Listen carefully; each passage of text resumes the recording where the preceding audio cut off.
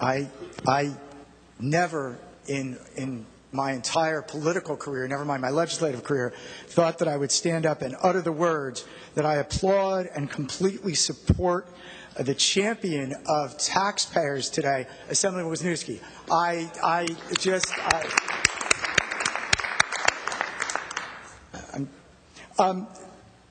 On this bill, would the sponsor yield to a couple of quick questions? Thank you, Mr. Speaker.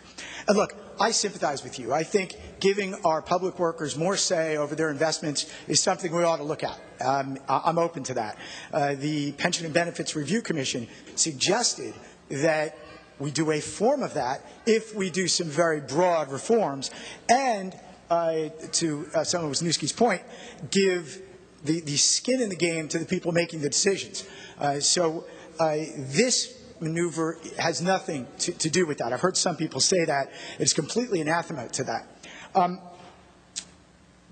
And let me also say that I consider allies and friends the folks running the PBA at this point, and the fire folks. Pat Colligan's an ally. We work on policy together. Rob Nixon as well. I'm willing to work towards giving the folks who do have skin in the game more say over their investments. So you don't need a supermajority in order to change contribution rates.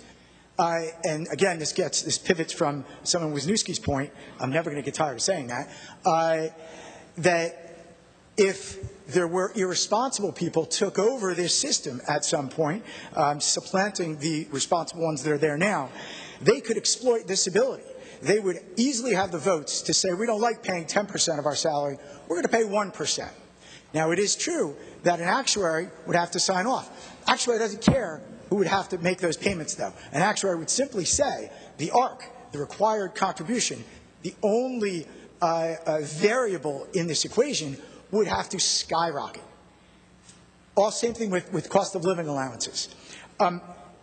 We are absolutely not just flirting with danger, but inviting serious danger with those two aspects of this bill alone. And the people in danger will be property taxpayers. Make no mistake about it, with the exception in the cap of the exemption of pension payments being part of the cap, being outside the cap, this could crush property taxpayers. I know that's not your intent. I think it's a flaw in this bill that we need to go back and start there and fix various other problems with the bill. And I look forward to doing that with you.